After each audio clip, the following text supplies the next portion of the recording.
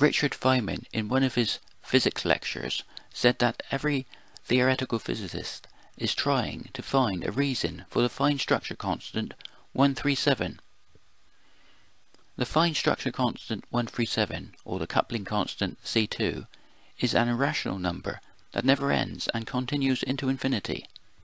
This theory predicts that a fine structure constant is a geometrical constant in the physical process that forms the dynamic geometry of spacetime, and is the size it is because if you take any two consecutive numbers of the Fibonacci series greater than the number 8 and form them into a fraction, if you then multiply by 360 to get 222, and then subtract this from 360, the result will always be 137.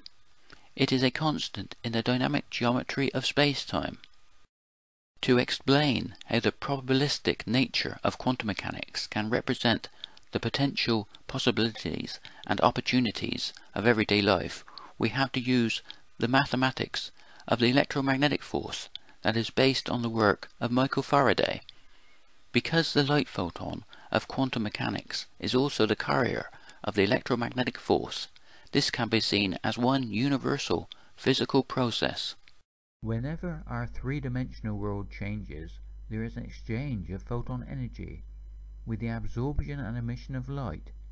This is called a photon-electron coupling, or dipole moment, and it is relative to the light photon and the spherical electron probability cloud of an atom. This exchange of energy turns potential energy into kinetic energy, the energy of motion, the energy of what is actually happening.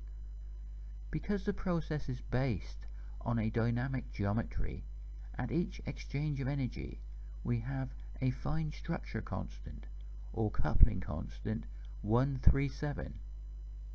Sub, share and like, it will help the promotion of this theory.